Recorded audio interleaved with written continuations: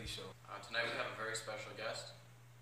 He's one of the #1 prospect. In fact, he's the #1 prospect in all of Canada. Ladies and gentlemen, please welcome Neville Gallimore.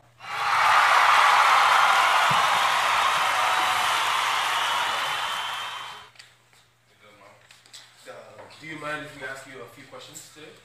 No, I do not, actually. So, first we want to ask you, when did you decide that you wanted to play football in the States? Well, basically, playing in the States for me has always been a passion of mine.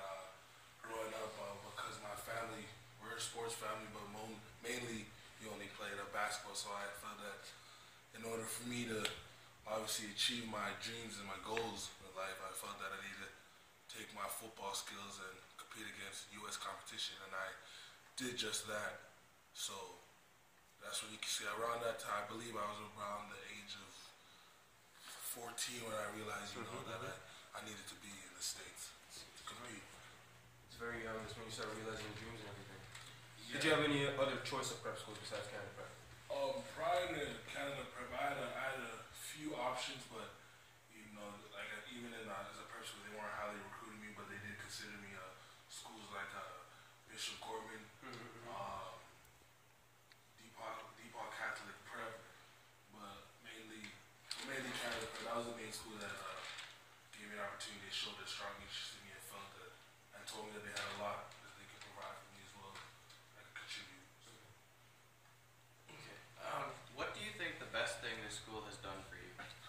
Honestly, the best thing that the school's ever done for me is, like I said, they gave me a chance. They took a huge chance on me, not having seen my film really, but just basically, speaking with the head coach and obviously the principal here, Principal Fife, they gave me an opportunity.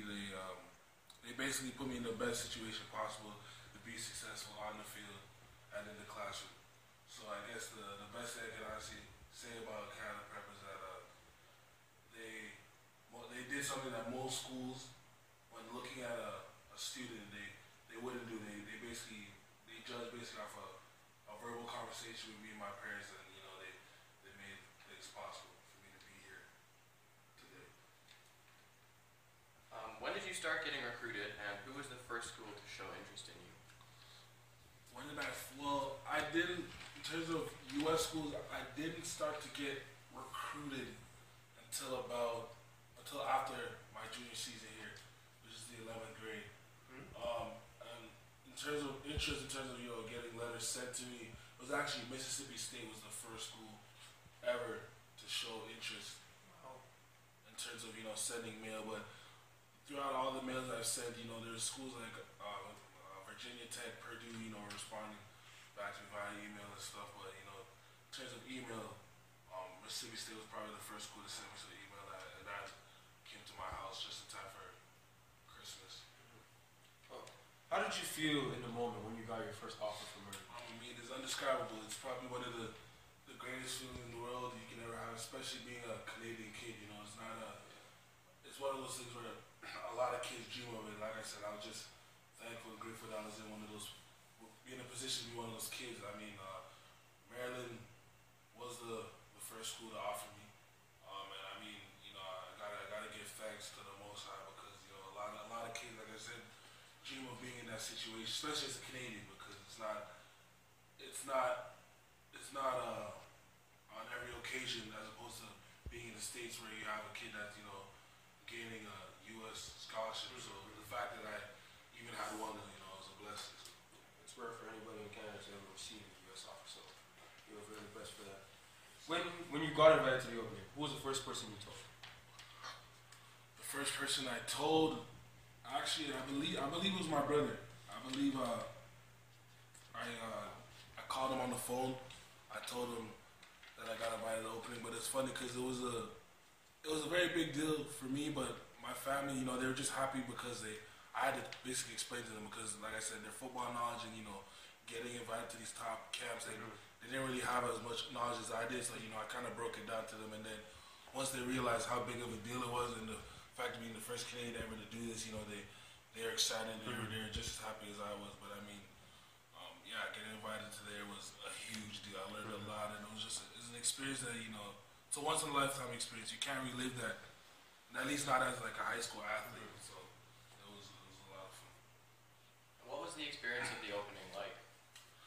Oh man, like I said, just from the competition that you're used to playing against, it really humbles you because I mean, I had an opportunity to go down there and compete against a lot of top prospects, great football players, and the level of coaching expectations was a lot higher. But overall, it was such a fun experience because me personally, I learned a lot. I was obviously put in a situation where I kind of had to gel and kind of get used to the technique because I was kind of short on that. But overall, it just gave me a reason to work that much harder, and also it was kind of like a reward for your hard work during the season because on top of having to compete every day in the trenches and do a lot of skill sessions, you had your film sessions, and on top of that, they obviously granted you a lot of gear, the latest stuff. But overall, it was just it humbles you. You know what I mean? Like, I'm not gonna say I showed out like I was the best player there, but I mean I learned a lot. I competed. I made an impact. A lot of guys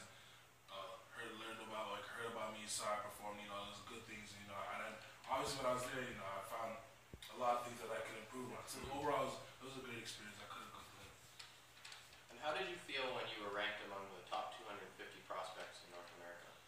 Again, it was an honor, and it just goes to show you that it's a blessing. Because I mean, it's another rare situation because I only played 4 games my junior year, and on top of that, I only played my senior year. I only played 2.5 games. Both of those seasons I had to short due to injury. But the fact that I was still able to show coaches as well as other people and prospects that were watching that that show a lot of interest in high school athletes.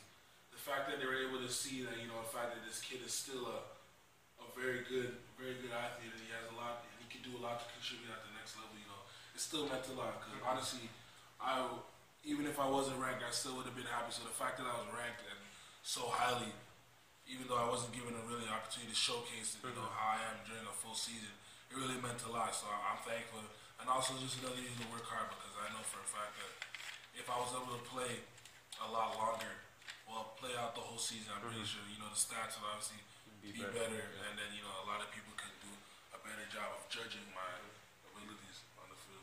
Well, now we all know that you had 27, almost 30 plus offers. So we wanted to ask you, why did you choose Oklahoma over any of the other offers that you had? I mean, and again, it was another. Honestly, I gotta give thanks because the fact that really and truly, my time when I was working and working in the gym and obviously trying to improve in the classroom, I was really obviously grinding, so to speak, just for that one offer. So the fact that not only did I get one offer, really and truly, I was blessed with 27, obviously nearly 30 offers. I definitely made the decision hard, but I really chose Oklahoma because I really love all the other schools, but in terms of the comfort factor, because for me, comfort is a big deal, and comfort is a big deal to me and my family, right? Because if you talk about a Division I program, you're guaranteed to get the best education possible. You're guaranteed to be put in the best situation possible, outside of football also. So for me, it's just Oklahoma to me, there's a comfort level, and also a lot of schools, even though they did have a need, I felt that Oklahoma, they could do a lot for me. Definitely is a school that they made it known that I could definitely contribute. The head coach showed a lot of interest in me. Matter of fact, he was always keeping in contact with me on a daily, as well as the defensive line coach. And, just for the fact that when I took my official visit there, I felt the most comfortable. The environment was for me. It's a football environment, and all the people they're very they're honest people. And I like being around people that that are positive. So I feel that out of all the schools, I felt that I could be the most focused and definitely be put in the best position possible to be obviously a factor on the field, a positive factor on the field, as well as develop in the classroom and obviously in that degree. Now we have one more question for you. Based on the sweater and based on just news in general, we all know you got invited to the U.S. Army All-American Bowl game. How disappointed were you that you couldn't play in that game? Extremely. As a matter of fact, I was very upset. And initially, it's funny. I didn't even tell the lady. They just did like the annual checkup, and I just asked the lady, if it's possible, you could just kind of check out the knee mean, I didn't really tell her that I was injured really until she started asking some questions. And then she ran some tests, and then she went, I guess, met with the other doctors, and then she came back and told me the news. Yeah, you're not gonna be able to even dress this week. So, I mean, the pain, it hurts because not only did you miss not only was I not able to finish my senior year playing football, but the time and the preparation that I put in, I was trying to at least make myself better for the U.S. Army game, and the fact that I wasn't able to play that, it hurts because, like, again, it's not every day that you get invited to things like that, and you have an opportunity to show out in front of all of America as well as put out for your country and show out in Canada, and it's something that, it was on TV, something especially your family could watch for those who never got to see you play live, and it was just an opportunity to show my respect and appreciation for the game. So the fact that I couldn't be out there physically on the field, it was very disappointing. I mean, being there for the whole week, it was fun. We got a lot of gear, but it wasn't the same because I wasn't able to go out and play. So I felt like, to me, I'm a competitor, and I was always like, I was looking forward to that game so much. So the fact that I wasn't able to compete, it hurt, but I mean, it's life. So I'm kind of happier knowing that I wasn't able to play and I still have my legs as opposed to playing that game and possibly getting hurt and then preventing my recovery for the fall when I go up. Well, we thank you for having us on this show, and we hope that you have a good year at Oklahoma. This was your daily show with Tosan and Liam. We'll see you another day.